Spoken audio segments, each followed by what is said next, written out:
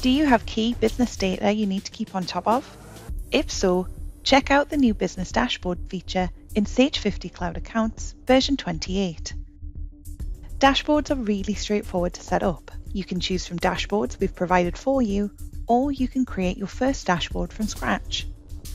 They're easy to use and customizable too, giving you a truly personal experience.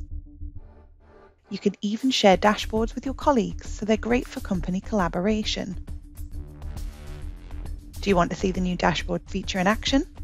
Let's take a look. From the left menu, click Business Dashboard. This is the welcome page, giving you options on how to get started. You can choose to create a dashboard from scratch or use one of the preset templates: Business Overview, Supplier Overview, or Customer Overview. Select the dashboard or dashboards you want and click Choose the selected dashboards. This will create a dashboard based on your selection, with some widgets reflecting the required information. To customize this further, in the top right, click Edit. Take a look through the list of available widgets, and when you find what you want, click Add Widget. Alternatively, you can drag the widget from the list and drop it on your dashboard. This edit mode is to edit the dashboard as a whole, so to add or remove widgets, or resize widgets by dragging the bottom right corner. When you're happy with your selection, click Finished Editing. If you want to change the name of any widget on the dashboard, in the top right of the widget, click the Settings cog. Now set the name for this widget. You can also change the criteria for this widget. For example, for Top Customer, you can choose to view it by outstanding balance or turnover. This Edit Widget mode is to edit this widget specifically. As you can see, all other widgets are grayed out. When you're happy with your changes, click the tick icon. There is a button on the top right to copy your dashboard as a screenshot to your clipboard. Then you can paste this to share the information outside Sage. So for example, in an email. To create a new dashboard from scratch, in the top right, click New Dashboard. Give this a name and click Create. As this is a brand new dashboard, there are no widgets to start you off. Instead, from the center, click Add a Report widget. Follow the same process as earlier. Take a look through the list of available widgets, then when you find what you want, click Add Widget.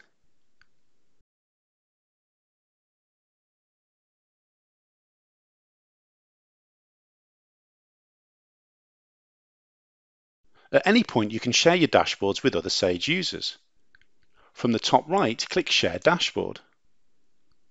You can give other users view-only access or view and edit access. When you're happy with your selection, click Save.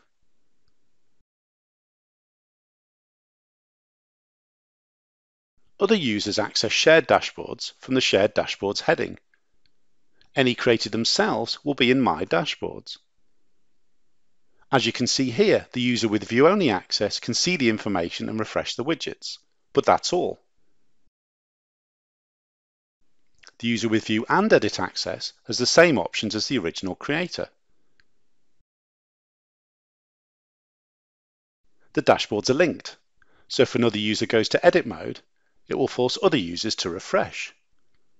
So when a user is in edit mode, or is editing a widget, exclusive rights come into effect. For example, if I'm editing a shared dashboard, other users will see this message advising this is being edited.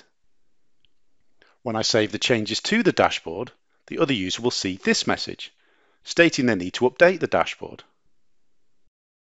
When on the dashboards menu, if you need more room to work, you can collapse the sidebar. To further customize dashboards, when in edit mode, you can simply drag and drop your widgets, giving you a truly personal experience. To set Business Dashboard as your initial view, from the top menu, click Tools, Options, then open the View tab. From the Initial View drop-down menu, select Business Dashboard. So now you've seen Business Dashboards in action. To start using this exciting new feature, please install Sage50cloud Accounts version 28. available from October 2021.